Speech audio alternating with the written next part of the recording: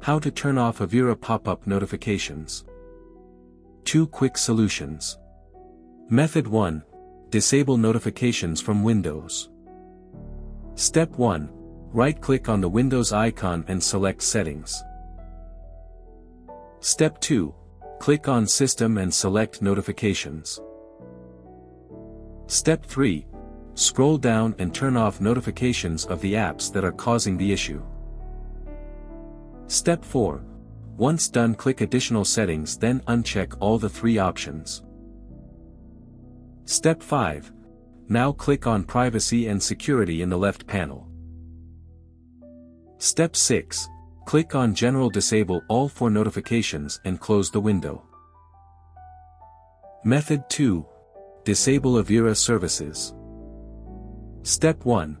Click on the Windows Start button and go to Settings. Step 2. Select System and go to Notifications and Actions. Step 3. Look for services related to Avira and turn off the notification.